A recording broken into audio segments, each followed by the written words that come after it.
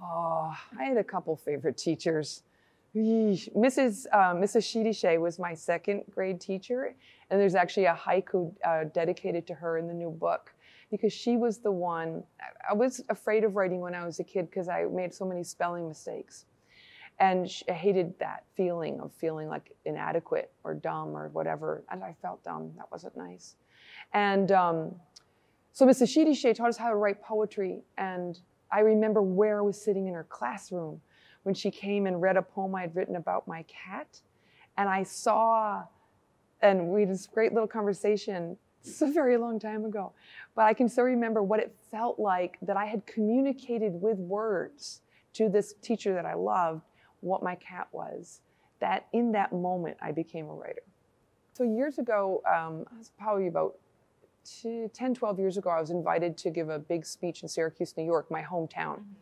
And I thought this is my only opportunity, right? And I thought all my mom's friends who used to go to her hairdresser would be there, like 12 people, 6,000 people in the Civic Center.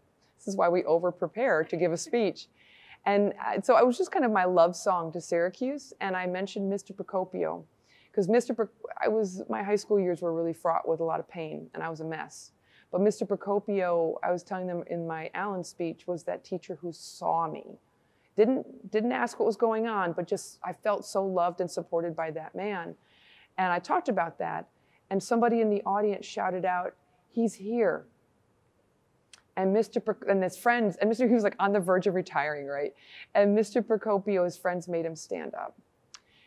And Mr. Procopio got a standing ovation from 6,000 people in that auditorium. And all teachers deserve that standing ovation. The teachers who see students and love them with their whole hearts, even as they're holding them to the necessary standards. That's what he did for me. I love that man. So I think about one of my teachers from my youth, and I think about this guy. His name was Jerry Clark. He was my favorite teacher.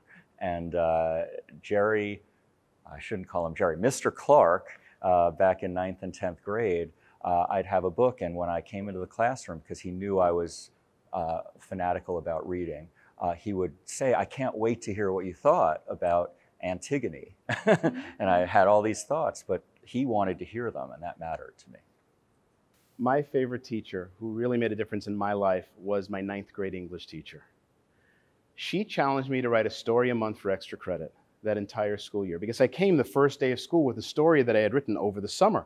And she loved the story. She entered it in a district-wide short story contest, and she offered me extra credit if I would turn in a story a month. I needed extra credit in English, so I took her up on this challenge, and every month I wrote a story, and by the end of 9th grade, I felt like a writer. I mean, she encouraged me, she challenged me, she got me to believe in myself.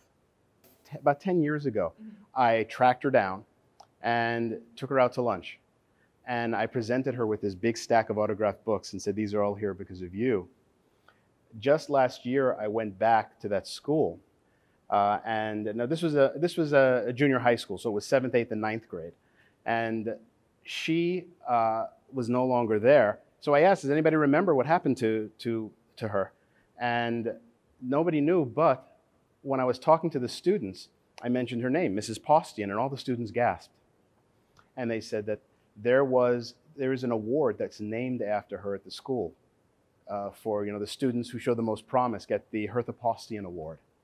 And it turns out that she had passed away shortly after I had lunch with her.